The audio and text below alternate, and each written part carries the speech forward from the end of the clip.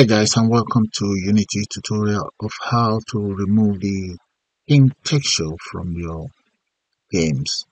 Okay, you see if I click on run now, all you just see is the pink texture. So the whole idea is to show you guys how to get rid of this pink texture. So I'm going to kind of like exit out. First of all, you go straight to your Windows here, select Package Manager, and what you want to look for is go into the Unity registry here.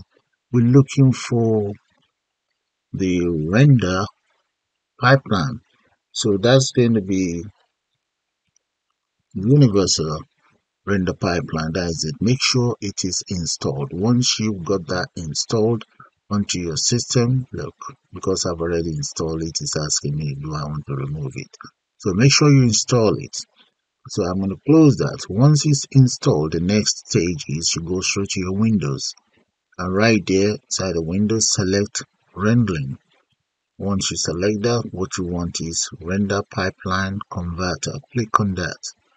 And once you are here in this dialog itself, you see rendering setting, material updates. Once you select those two, come right here, you should click on initialize converters. Click on that, save and continue, and you also need to initialize and convert, and that's all you need to do. There we go, guys. There we go. Look at your system is now ready, and that's how easy it is for you to get rid of the pink texture from your games. There we go, guys. Check that out. So that's how easy it is. So with that, I'm gonna call it the end of this beautiful tutorial. You all have a nice day now. Bye for now, and please do subscribe to my channel. Bye for now.